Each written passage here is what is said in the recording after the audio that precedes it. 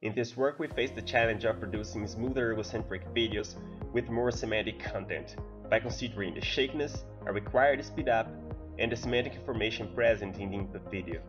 Two main steps describe our methodology. In the first step, we perform an adaptive frame sampling. We first process the input video frame by frame, extracting the semantic information present in each one. To do so, we use a detector confidence along with the ROI area and centrality. Then, we slice the video in order to create semantic and non-semantic segments. In order to define which are the relevant segments, the Odds threshold method is applied to the histogram of the semantic information. Every time span with semantic information above the threshold represents a semantic segment. The video is modeled as a graph, where the frames are mapped as nodes and the relation between two frames is mapped as an edge. The frames in the shortest path of this graph compose the fast-forward video.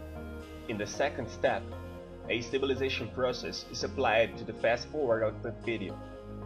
The video is divided into patches, each one with its respective master frame. Homography transformations weighted with respect to the master frames are applied to the frames in between. The frames of the original video dropped by the fast-forwarding process are used to reconstruct the warper frames. The reconstruction procedure is an iterative process. We fill the warped image from the drop area DA to the cut area CA with frames of the original video through image stitching. Once it covers the cut area completely, it is ready to compose the final video.